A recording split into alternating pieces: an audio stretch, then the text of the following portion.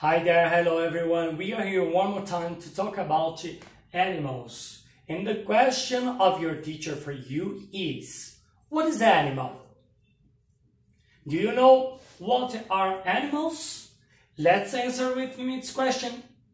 Let's accompany my reading. Go! Animals are multicellular eukaryotic organisms that form the biological kingdom Animalia. With few exceptions, animals consume organic material, breathe oxygen, are able to move, can reproduce sexually, and they grow from a hollow hemisphere of cells. The blastula during embryonic development. Over 1.5 million living animal species have been described, of which around 1 million are insects, but it has been estimated there are over 7 million animal species in total.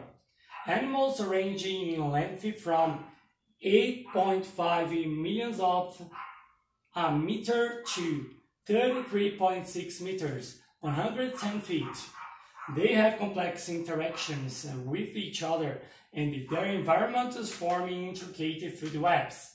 The kingdom Animalia includes humans, but in colloquial use, the term animal often refers only to non-human animals. The scientific study of animals is known as zoology. Let's talk about bears. And what is bear, teacher? Bears are carnivorous mammals of the family Ursidae. They have classified as carnivorous or dog-like carnivorous.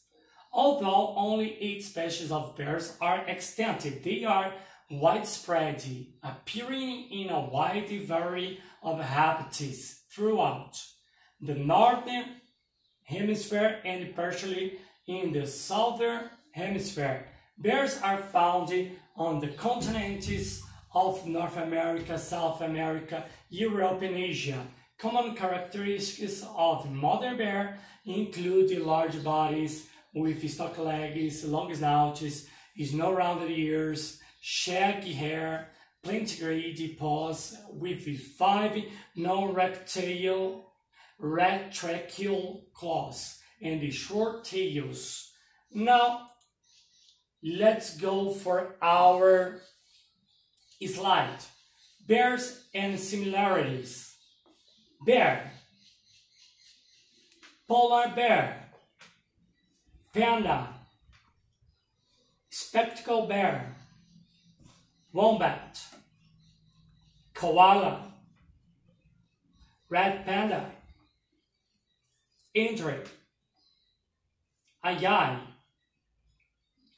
bitterung, Tasmanian devil, wolverine, raccoon, African civet, lemur. Now that's all, the end, this part. Bye bye, see you next video about animals. Goodbye.